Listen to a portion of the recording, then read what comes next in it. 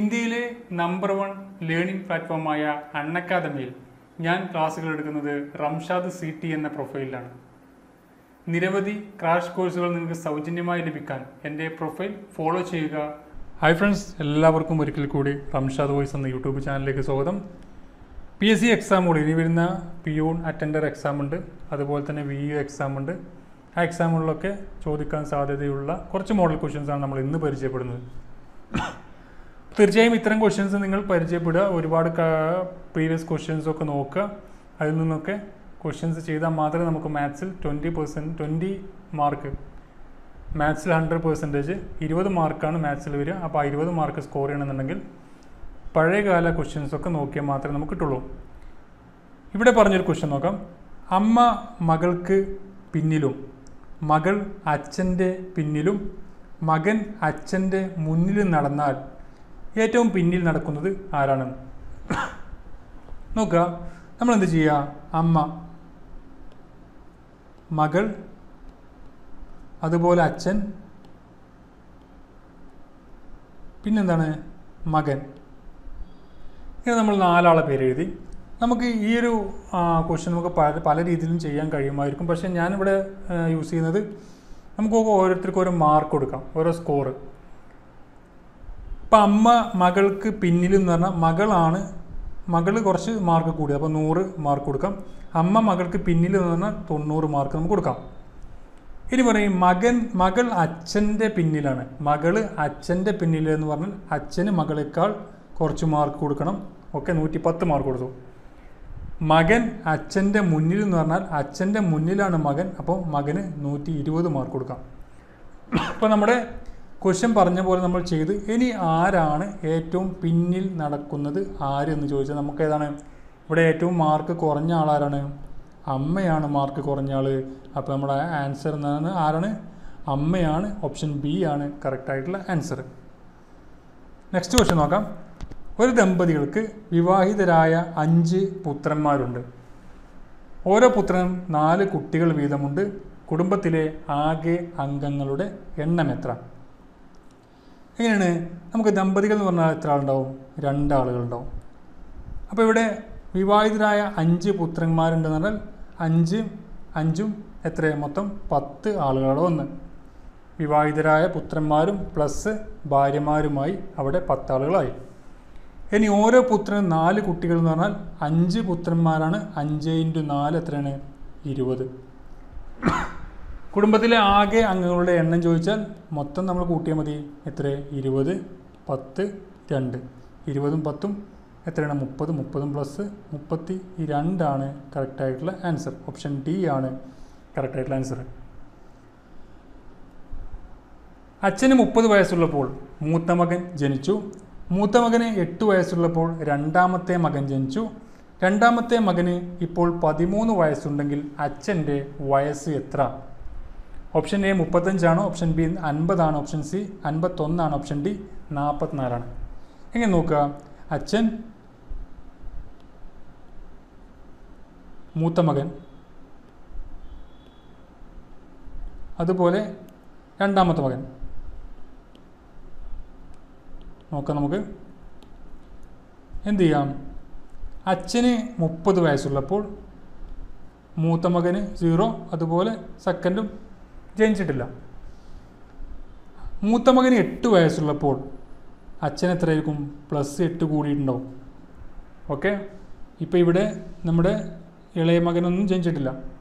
ഇത് നമുക്കറിയാം. രണ്ടാമത്തെ മകന് 13 വയസ്സുള്ളപ്പോൾ എന്ന് പറഞ്ഞാൽ 13 വയസ്സായി. അപ്പോൾ മൂത്ത മകൻ എത്രയാണ്? +13 ആയിട്ടുണ്ടാവും. അച്ഛനും 13 ആയിട്ടുണ്ട്. നമ്മോട് ചോദിച്ചത് അച്ഛൻ്റെ വയസ്സ് എത്രയാണ്? അച്ഛൻ്റെ വയസ്സ് ടോട്ടൽ ചെയ്താൽ മതി. എത്ര? 30ഉം 8ഉം 38, 48, 51 വയസ്സാണ് നമ്മുടെ അച്ഛന്. 51 വയസ്സ് വളരെ സിമ്പിളായിട്ട് തന്നെ നമുക്ക് എടുക്കാൻ കഴിയും. അപ്പോൾ ഇങ്ങനെ നമ്മൾ എന്താണ് പറഞ്ഞത് അത് നമ്മൾ ക്വസ്റ്റ്യൻ ജസ്റ്റ് ഒന്ന് റഫ് ചെയ്ത് വർക്കൗട്ട് ചെയ്ത് നോക്കുക. അപ്പോൾ നമുക്കതിൻ്റെ ആൻസർ ലഭിക്കുന്നതാണ്. വേറെ ക്വസ്റ്റ്യൻ നോക്കാം. 4 അംഗ കുടുംബത്തിലെ അംഗങ്ങളുടെ വയസ്സിൻ്റെ ശരാശരി 20 ആണ്. ഏറ്റവും ചെറിയ അംഗത്തിന് 2 വയസ്സ് ആണെങ്കിൽ 3 വർഷം മുമ്പ് ആ കുടുംബത്തിലെ അംഗങ്ങളുടെ ശരാശരി എത്ര? 4 അംഗ കുടുംബത്തിലെ അംഗങ്ങളുടെ വയസ്സിൻ്റെ ശരാശരി 20 ആണ്. ഏറ്റവും ചെറിയ അംഗത്തിന് 2 വയസ്സ് ആണെങ്കിൽ 3 വർഷം മുമ്പ് ആ കുടുംബത്തിലെ അംഗങ്ങളുടെ ശരാശരി എത്ര? എ 20 ആണോ, ബി 18 ആണോ, 22 ആണോ, 23 ആണോ? എങ്ങനെ കാണാം? 4 അംഗങ്ങളുടെ ടോട്ടൽ വയസ്സ് എത്ര വരിക? 4 × 20 80 ആണ് അവിടെ ടോട്ടൽ തുക. ആ വയസ്സുകളുടെ തുക എന്ന് പറഞ്ഞാൽ 80 ആണ്. ഓക്കെ, ഇനി പറയാം ഏറ്റവും ചെറിയ അംഗത്തിന് 2 വയസ്സാണ്. 3 വർഷം മുമ്പ് ആ കുടുംബത്തിലെ അംഗങ്ങളുടെ ശരാശരി എത്രയായിരിക്കും? നമ്മളത് കുറക്കുക. എങ്ങനെ? 3 വർഷം മുമ്പ് എത്ര വയസ്സ് കുറക്കേണ്ടത്? 3 × 3 3 അംഗങ്ങളുടെ കുറച്ചാൽ മതി. ഇപ്പോൾ 9 പ്ലസ് 3 വർഷം മുമ്പ് പറഞ്ഞാൽ 2 വയസ്സാണ് ചെറിയ കുട്ടിക്ക്, അവിടെയും കൂട്ടുക. എത്രയാണ്? 2 11 വയസ്സ് കുറക്കുക. അപ്പോൾ 80 നിന്നും 11 കുറച്ച് കഴിഞ്ഞാൽ നമുക്ക് കിട്ടുന്നത് 69 ആണ് കിട്ടുന്നത്. ഈ ഒരു 69 നമ്മൾ എന്താ ചെയ്യേണ്ടത്? ഇനി 80 - 11 നമ്മൾ കുറച്ചത് 69 നമുക്ക് കിട്ടി. ഇനി 69നെ അവരുടെ 3 വർഷം മുമ്പുള്ള ശരാശരി, അപ്പോൾ 3 അംഗങ്ങൾ മാത്രമേ ഉള്ളൂ, 69 ആയിരിക്കണം 3 നമ്മൾ ചെയ്യേണ്ടത്, എങ്കിൽ മാത്രമേ നമുക്ക് കിട്ടുള്ളൂ. കാരണം എന്താണ്? ഇവിടെ ചെറിയ കുട്ടിയൊന്നും ജനിച്ചിട്ടില്ല.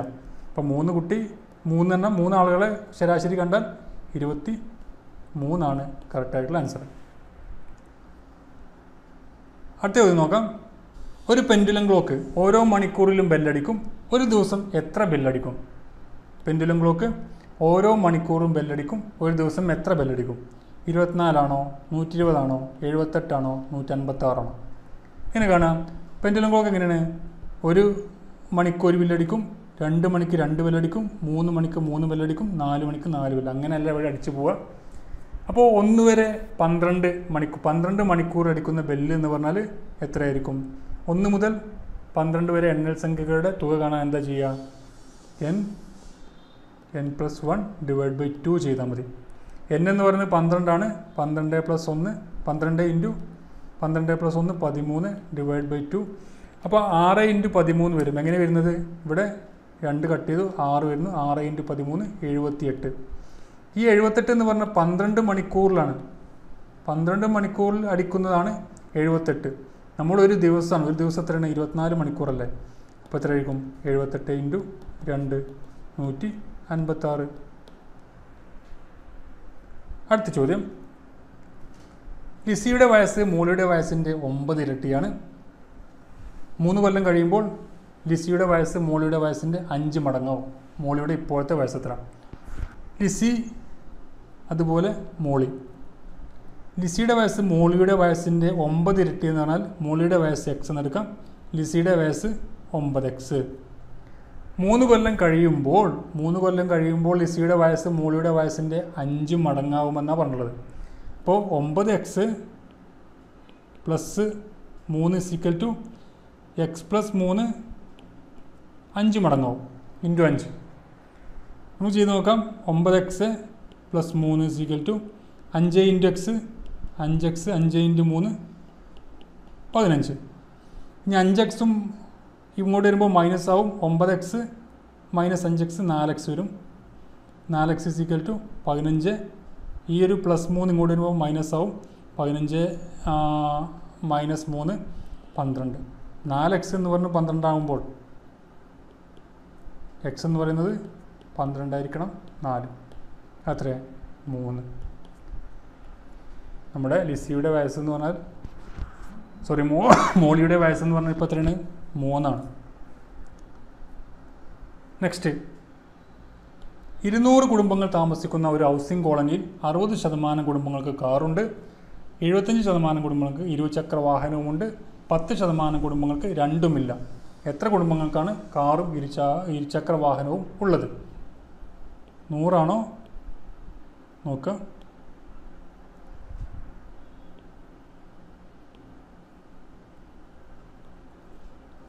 മൊത്തം 200 കുടുംബങ്ങളാണുള്ളത്. നോക്കുക.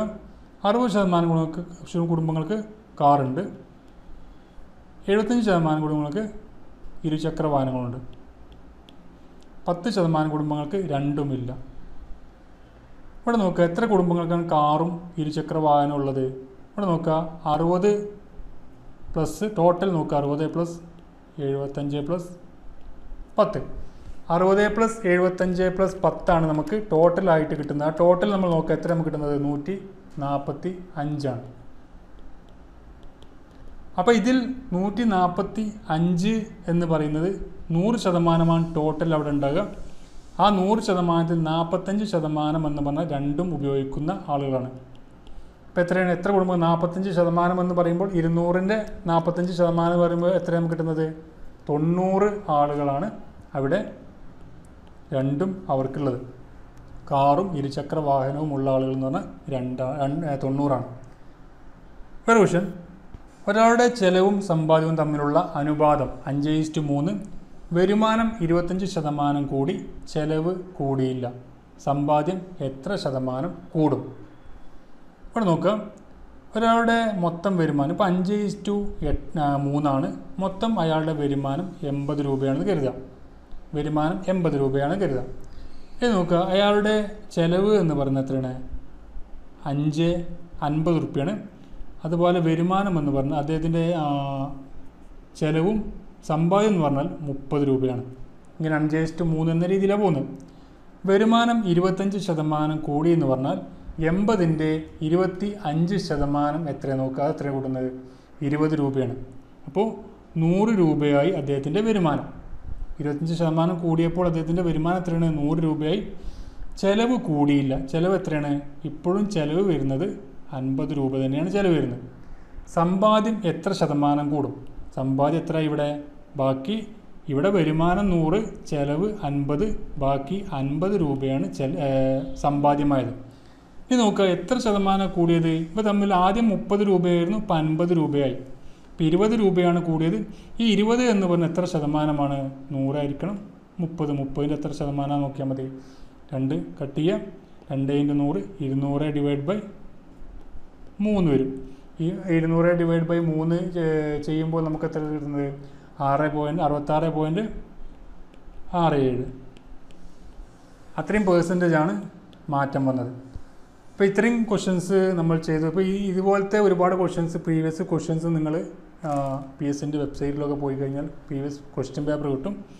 അതുപോലെ ക്വസ്റ്റ്യൻ പേപ്പറും മോക്ക് ടെസ്റ്റും ഒക്കെ നിങ്ങൾക്ക് ലഭിക്കണമെന്നുണ്ടെങ്കിൽ A to Zൻ്റെ Telegram channel join ചെയ്യുക. ടെലഗ്രാം ചാനൽ ജോയിൻ ചെയ്യാൻ വേണ്ടി ടെലഗ്രാം എടുക്കുക, എന്നിട്ടത് സെർച്ച് ചെയ്യുക. A to Z ടിപ്സ് എന്ന് സെർച്ച് ചെയ്ത് കഴിഞ്ഞാൽ നിങ്ങൾക്ക് എൻ്റെ ചാനൽ ലഭിക്കുന്നതാണ്. അതിൽ നിങ്ങൾക്ക് ജോയിൻ ചെയ്ത് കഴിഞ്ഞാൽ ഒരുപാട് ക്ലാസ്സുകളും അതുപോലെ മോക്ക് ടെസ്റ്റുകളൊക്കെ അവൈലബിൾ ആണ്. നിങ്ങൾക്ക് ഈ വീഡിയോ ഉപകാരപ്പെട്ടാൽ നിങ്ങളുടെ ഫ്രണ്ട്സുമായി ഷെയർ ചെയ്യുക. അതുപോലെ നിങ്ങളുടെ അഭിപ്രായങ്ങളും നിർദ്ദേശങ്ങളൊക്കെ താഴെ കമൻറ്റ് ചെയ്യാവുന്നതാണ്. മറ്റേ വീഡിയോ നമുക്ക് വീണ്ടും കാണാം. Thank you for watching. Have A nice day.